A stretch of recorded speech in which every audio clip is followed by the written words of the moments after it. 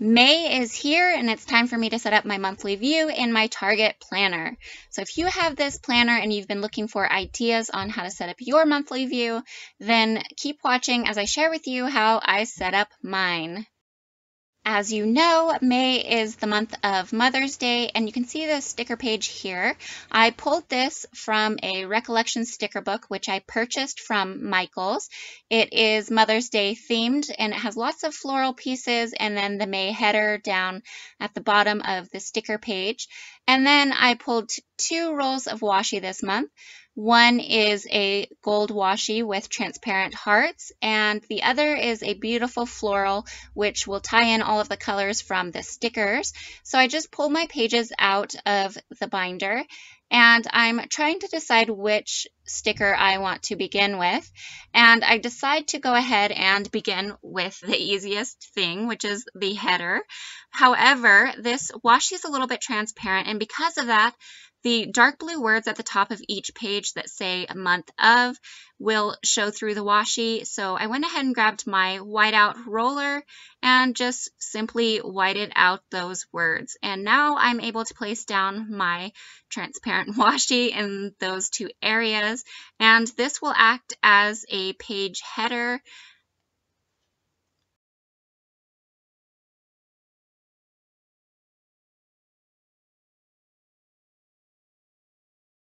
Now I'm just cutting off the ends with my scissors, and then because I just put 1 full strip across both pages, I just cut in the center of the washi to separate each page. And now I'm able to take my May header and place this on top of that washi on the left side there.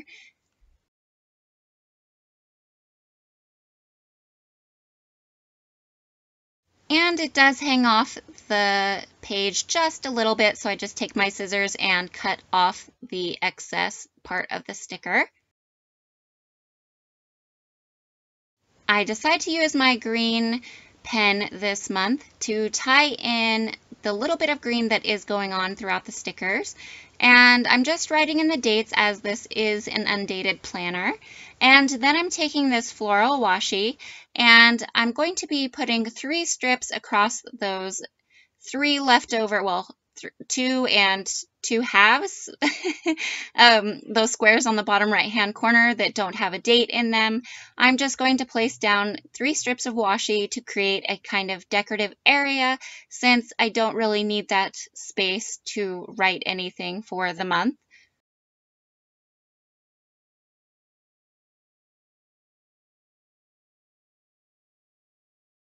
Once that's down, I just cut a few strips of this same washi and I placed that down on Mother's Day to kind of give it a little bit more decoration. And you guys know I like to layer up my washi and my stickers, and that's exactly what I'm doing here.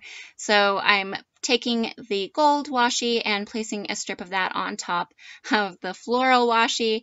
And I think this gives it a little something something, a little bit extra for the holidays by placing that down. My eye will be drawn to it, and it's just something special to notate and signify a holiday. So, of course, that is Mother's Day there, and that sticker says Happy Mother's Day. And then I'm doing the same thing for Cinco de Mayo. There's no Cinco de Mayo sticker on this kit or this sticker page, but I'm going to go ahead and notate it anyway, as there is no sticker for Memorial Day, which I'm doing the same exact method for that holiday as well. And then I will just write in those 2 holidays using my green pen there.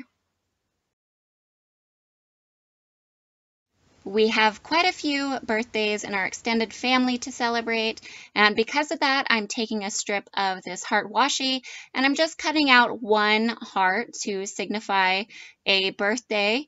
And because my husband has 13 siblings, you can imagine how many birthdays we often have per month.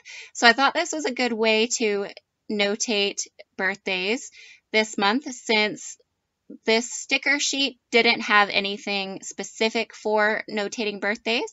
Thought this was a good solution for that.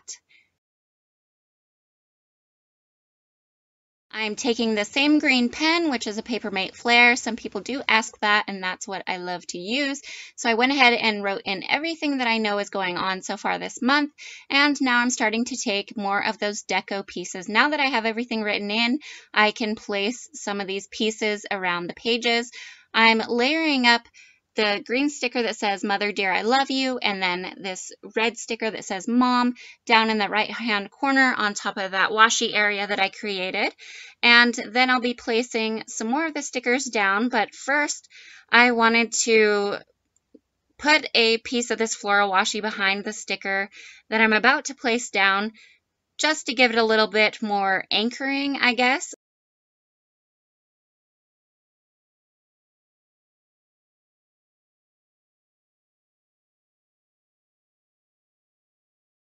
So now that that washi is down, I can place the Love You Most sticker on top of that.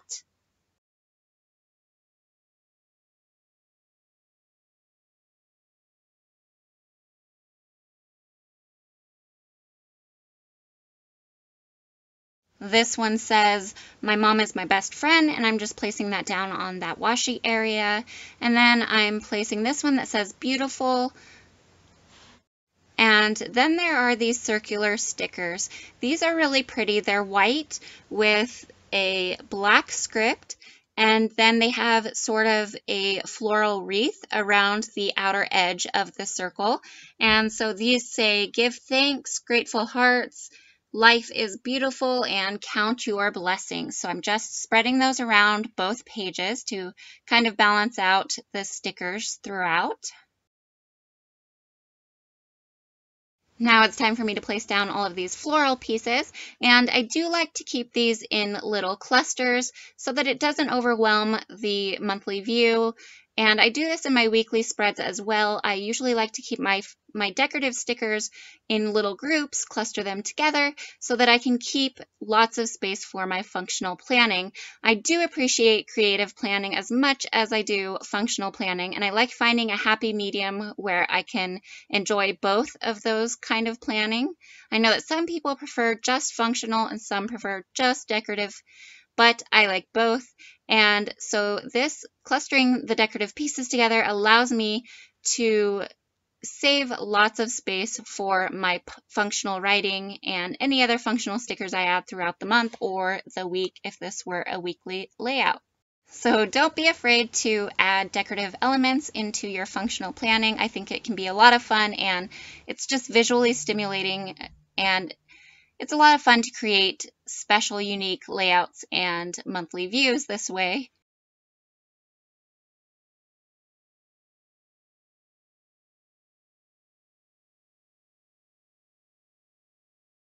Now with this last floral piece, I am all done with all of the stickers on the page.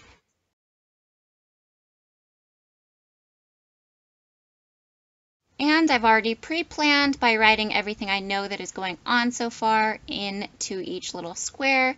And now I can place it back on the rings. If you're someone who likes to change out your binder covers and or your inserts often to keep things fun and fresh, that sounds like an 80s word, but you know what I mean, exciting, then this might be the planner for you. Target often releases new inserts, and then there are always multiple choices for your binder cover to choose from, and so it's a great option for those of you who do like to change things out. Let me know in the comments below if you've tried this planner and what your thoughts about it are or were. I'd love to hear from you. And so with that, my month is all set up and I'm ready to enjoy May. I hope that you have a great month, and I will see you in the next video.